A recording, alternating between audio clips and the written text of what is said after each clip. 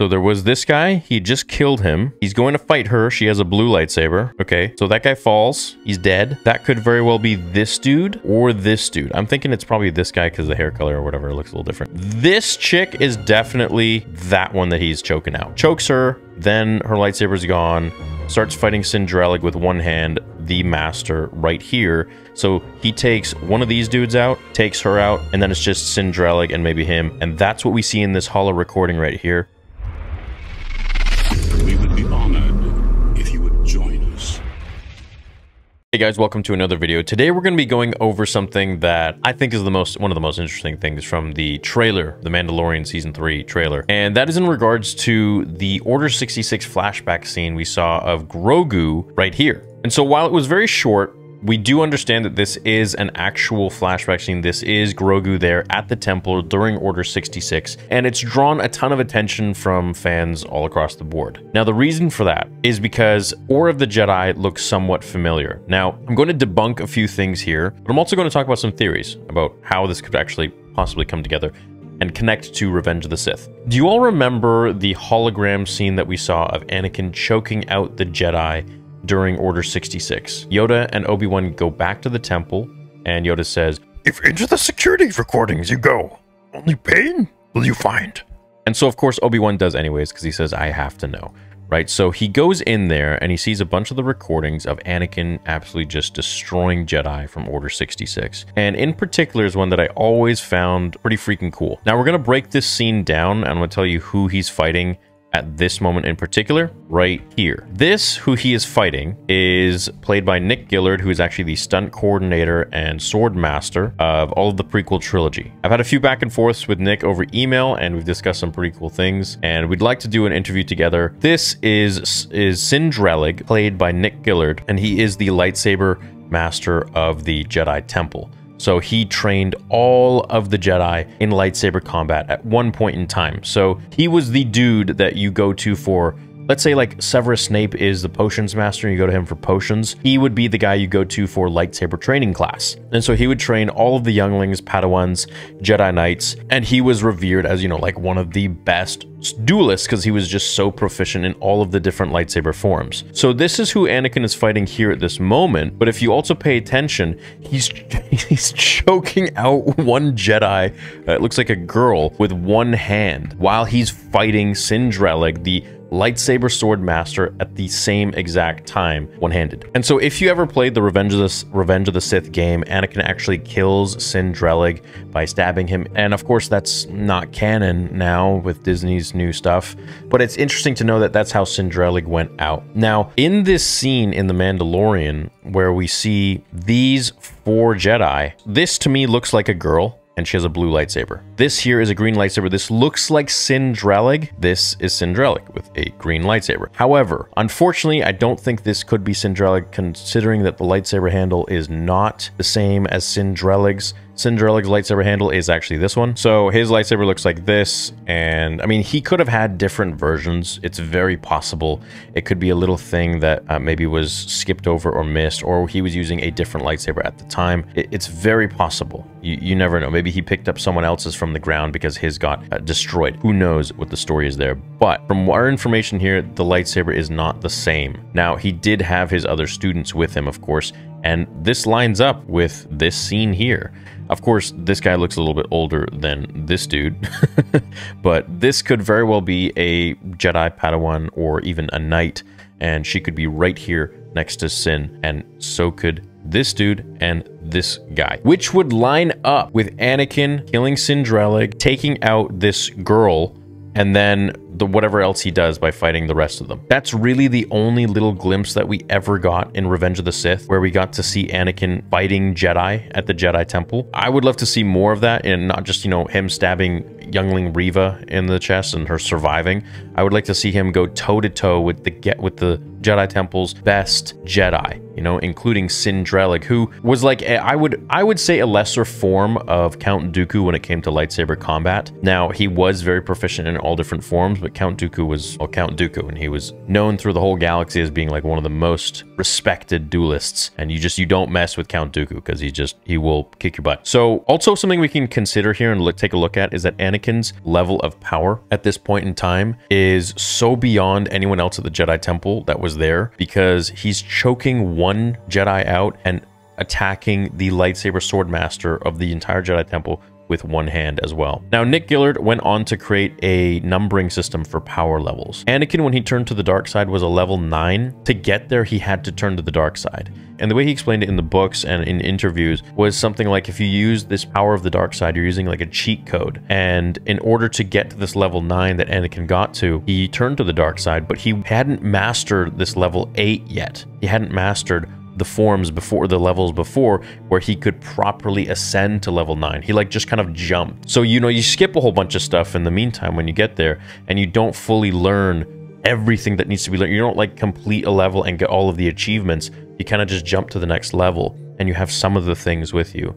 And this was Anakin, you know, basically turning to the dark side. He became very strong very quickly, but he hadn't mastered that ability yet, and that form, and that power, and all of his abilities and powers. So at this point, Anakin being level 9, which is like one of the most powerful levels that you can get to, really shows us just how dangerous he was when he got to the temple. Whether he mastered it or not, this was still Anakin Skywalker, and he was pretty much maxing out the power level meter. Now, this is some really behind the scenes kind of stuff. These are in the books, and these are in the making of books, as well as any interviews with Nick Gillard. I've made a few videos about this in the past, but this is essentially his numbering system that he had. And he had numbered Obi-Wan, Darth Vader, the Emperor, Yoda, and all that. So, and Mace. And he devised this system to basically pit all of the different characters against each other and to know where each stands. And Anakin was level 9 once he ascended to the dark, once he turned to the dark side, he ascended to a level 9. So this is why he's able to take on all of these different Jedi, is because of course he's powerful and he's the chosen one, but once he turned, he literally leveled up instantly and jumped and used that cheat code.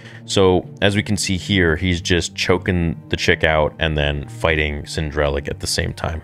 And then right underneath, Nick Gillard, who is the stunt and fight coordinator, who basically devised and created all of the fight scenes for episodes 1, 2, and 3, starts to talk about how George Lucas himself implemented a leveling system. Then we have the part from Nick Gillard, which talks about their training and of course the leveling system. So I wanted to provide that backstory part from George Lucas, and now this is what Nick says.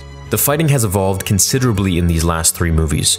George works on a system of skill levels. Yoda is a level 9. Darth Sidious is a level 9. Mace Windu is a level 8. On Phantom Menace, Obi-Wan was a level 6 or 7. On this film, he's moved up to level 8, which affects his style of fighting. Anakin in Attack of the Clones was a level 7. In this film, he has moved up to a level 9.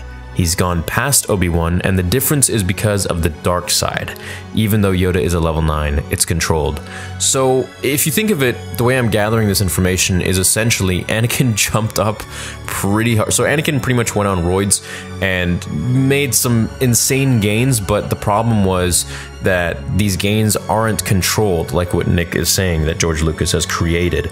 So if you think of it, you know, let's say a sniper has the same amount of power as a shotgun, but one is controlled and directed versus the other is just rampant and just goes all over the place. I'd say Anakin is like the shotty and Yoda is like the sniper. And then I think Palpatine is like a shotty and a sniper put into one. So he's just absolutely insane and volatile. He goes on to say that you have to go through each level to attain the next level. So I guess kind of like Dragon Ball Z, where you shouldn't really skip levels because that way you're not really training the in-between part so that you can stay in, let's say, Super Saiyan 3 for a longer period of time. So you need to ascend to that Super Saiyan 2 level in order to get the power and be able to comfortably stay at Super Saiyan 3 much, much longer than if you were just a Super Saiyan 1 and jumped into 3. He concludes that Anakin is too young to go through the trials, so he's got to this level too soon. So there was this guy, he just killed him. He's going to fight her, she has a blue lightsaber. Okay, so that guy falls, he's dead. That could very well be this dude or this dude. I'm thinking it's probably this guy because the hair color or whatever looks a little different. This chick is definitely that one that he's choking out. Chokes her, then her lightsaber's gone. Starts fighting Cinderella with one hand, the master right here. So he takes one of these dudes out, takes her out, and then it's just Cinderella and maybe him. And that's what we see in this holo recording right here. I think that's exactly what this scene is. And I think this is actually Anakin busting through that door. And he, for whatever reason, either doesn't kill Grogu, saves Grogu, or gets stopped by somebody else who helps Grogu get away. It would be wild. Oh, this is not a real thing. This is not even a theory. What if Darth Maul went back to the Jedi Temple to get Grogu? We saw him at the end of 7. What if he went back to the Jedi Temple to get Grogu and make him his apprentice? And this is why Grogu's memory is so messed up, as Moff Gideon said, because Maul was trying to turn him as his apprentice. Could have been Maul's like go-to mission, seek revenge on the Emperor and overtake everybody if he had a little Yoda of his own. What if Anakin had set Grogu free? I made a video on that. Grogu was saved by Anakin Skywalker at the Jedi Temple. It's possible that he couldn't bring himself to killing the last creature that was, you know, Yoda's species. And in this moment, he allowed Grogu to get away, maybe either by not striking him down fast enough, you know, letting Grogu escape, or full on just turning his back and letting him get away. Now, there's someone else that could have been at the temple. Jocasta knew, possibly, but I think Vader would have gone back for her. And he did, but later on in the suit, sometime later. And I think he would have remembered that she was there, and he probably would have been a little more ready. So it can't be her. It's got to be somebody else in the Jedi Temple. Maybe Shaak Ti, even though she's died like 50 times in the behind the scenes and deleted scenes in Revenge of the Sith. You know, she died at the Jedi Temple in a deleted scene. She died by Grievous's feet in a deleted scene on the Invisible Hand ship. And she could die in so many different ways. She died in like a dream sequence that Yoda had. So she could very well be the one that perhaps saves Grogu. Now, in the novel, she was the one who actually went to Anakin and said, do not leave the chamber, stay here. And he like didn't listen. He went to Palpatine's office, and you know, everything else was history. So it is possible that they could have Shaak Ti here, which would be nice, you know, but at the same time, I think it needs to be someone a little more powerful to let Grogu get away for that little bit of time that maybe, you know, Shaak Ti is stalling Anakin, or whoever is stalling Anakin at this point in time. I don't know if Anakin would have the 501st with him. Maybe he's just going through the temple and just raiding, and the 501st are doing their own thing. I would imagine Vader's style is to just go through and do whatever he wants and doesn't need the help of any sort of clone. Vader's very egotistical, right? So we have to remember that. So I think this might not be Cinderella. We could be totally off because of the lightsaber hilt, but then again, you never know. He might be using something else. It might, you know, Mace Windu's lightsaber hilt in episode 1 looked pretty much exactly like Darth Maul's. I'll show you. That's Mace Windu's lightsaber from episode 1. This is his episode 2 and 3 one, but this is his episode 1 lightsaber. Literally looks like Darth Maul's lightsaber hilt, like half of it. So, I mean, it's very possible that Cinderella is maybe using a different kind of lightsaber at this point in time that we just don't know about or haven't been informed. It is Disney. They do change stuff around, so you don't really know what the continuity is going to be like exactly with so many new people working on the projects. I imagine, you know, some things might slip through Dave's fingers or John's fingers, you know, at one point in time.